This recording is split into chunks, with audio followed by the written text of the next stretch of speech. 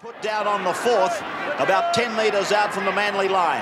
Benny Elias across the ground. Sironen. Oh, this big man, this young giant has gone over to score.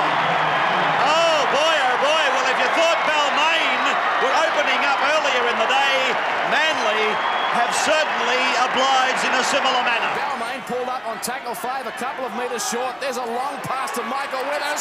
Paul Sironen will score for Balmain. The big fella running like a three-quarter. Well, Balmain have hit back, waiting for Hansted to confirm it. That's a try, all right. Tracy's first touch of the footy. Now Andrew Johns. Sights a little hole himself. He's close. He reaches out. That's a try to Andrew Johns.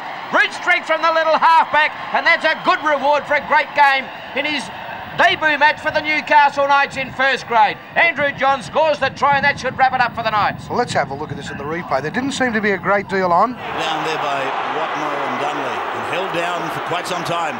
Back it goes for Johns, and Andrew is over. Andrew Johns scores, brings it round, puts it behind the crossbar, and it's 12-4 now. Rabbitoh's defence guessing where the pattern's going to run. When is he going to put the foot down? He passes this time. Quick hands, that's great work by the Chargers. Marcus Bai scores. Perfect execution here.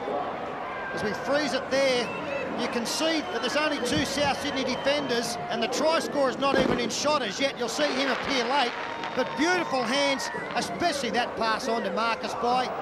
Played back for Guy. They hit the short side again. Kidwell puts a ball. Marcus Bai scores! Marcus Bai has got his second try. Melbourne are carving the Raiders up now. Marcus has scored try number 2.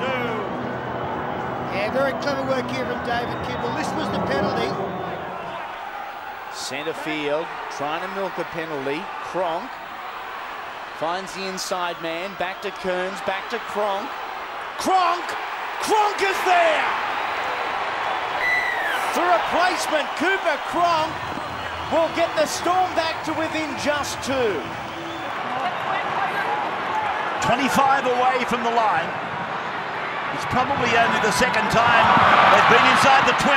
Tedesco breaks 1, breaks 2, and Cronk it is that goes over to score. But it was a run by Latrell Mitchell that started it, no doubt about it. Tedesco so dominant through that middle of the field there.